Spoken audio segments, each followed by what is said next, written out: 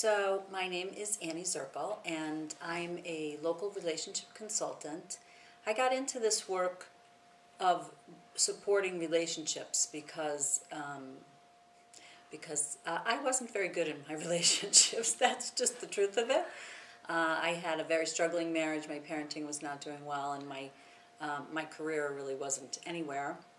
And I kept wanting it to be other people's fault, and it turns out that I had a lot to do with that. And so I learned a lot of really powerful skills that I was basically completely oblivious to that they even existed.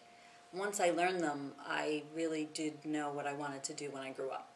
And it was to help other people with that kind of dynamic.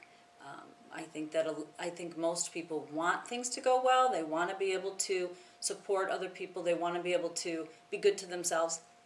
And they just don't have the skill. They don't know how. So they get stuck over and over and over again. So that's why I do what I do. And I absolutely love it. So I do several workshops for HRD. One is called Moving Mountains, How to Be an Agent of Change. And it's a really interesting workshop because when I talk about it, most people say, well, you can't change anybody else. And in a lot of ways, I agree with that to a degree.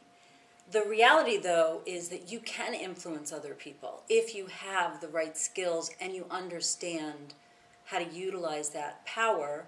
And part of that is actually knowing that you ultimately don't have the ability to change someone else.